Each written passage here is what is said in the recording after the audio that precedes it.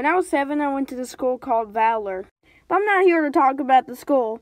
I'm here to talk about what happened in the school.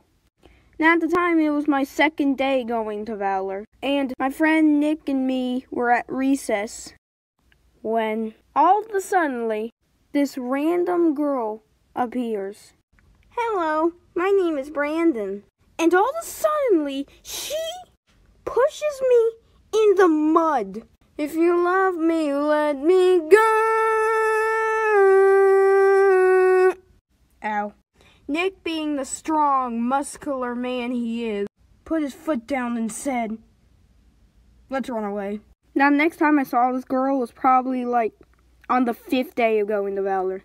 Now, after you were done with school, you would go to this room. And since everybody was sent there, guess who was there?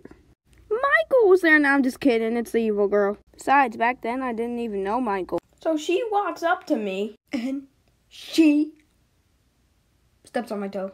The thing was, this girl acted nice around other people. But when no one was looking, she would bully me and Nick. I'm getting sidetracked. Back to the story. So when she stepped on my toe, it made me so mad that I was in a fit of rage. But turns out, my anger was just all part of her plan. Because she went up to the teacher and told her, this kid is bullying me. And the teacher believes her. So you know what she made me do? She made me cry in a stinking corner. But that's chicken scratch compared to the next story.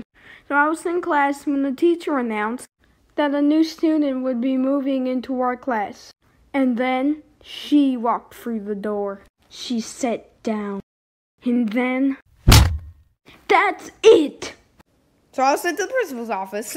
And the principal said, you're in love with her. What? He was also anonymously walking around me.